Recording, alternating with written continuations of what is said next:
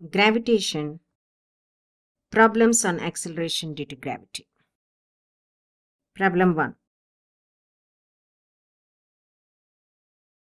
If the moon attracts the earth, why does the earth not move towards the moon?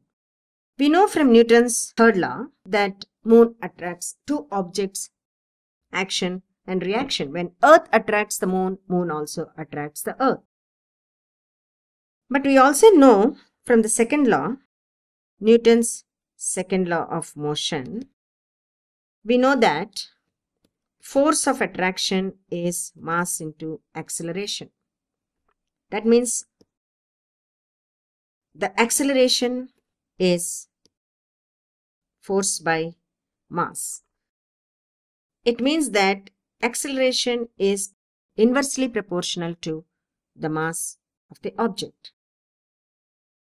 Now, in this case, let's see what is the acceleration that the earth experiences, where m is 6 into 10 to the power 24 kg. Whereas in the case of moon, the mass is 7.4 into 10 to the power 22 kg. So there is a difference of 100 times. This 100 times difference will reflect a difference of 100 times with respect to acceleration. So the acceleration of earth is much lesser than acceleration of moon, and therefore earth does not move towards the moon. And same happens with respect to the moon. Moon also does not move towards the earth. That is because of the large distance that is between them, and gravitational force is proportional to 1 by d square, and the force becomes very small. Since the force of attraction is negligible in case of earth and moon stays in its orbit, circular orbit, due to the centripetal force exerted by the earth. Let's see the next problem. Gravitational force acts on all objects in proportion to their masses. Why then a heavy object does not fall further than a light object? This is because we know the gravitational acceleration due to gravity is given as g into mass by r square.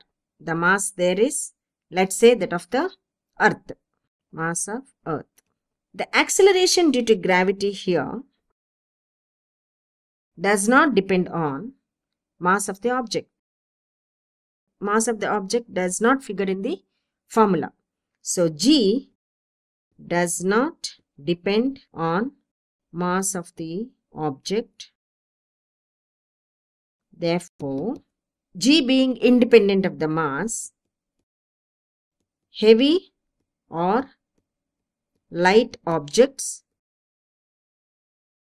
see the same acceleration and fall at the same time.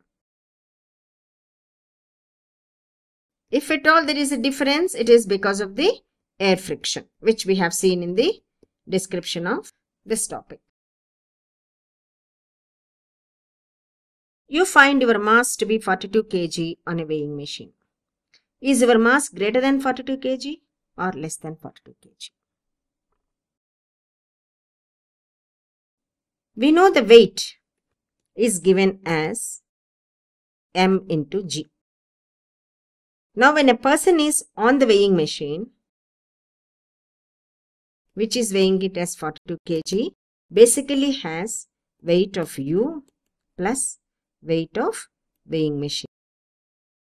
So, the gravitational force is acting on both the weights, weight of u and weight of the machine. Hence, your actual mass will be less than 42 kg until and unless machine is calibrated. Therefore, the machine needs to be calibrated to 0 to get accurate weight.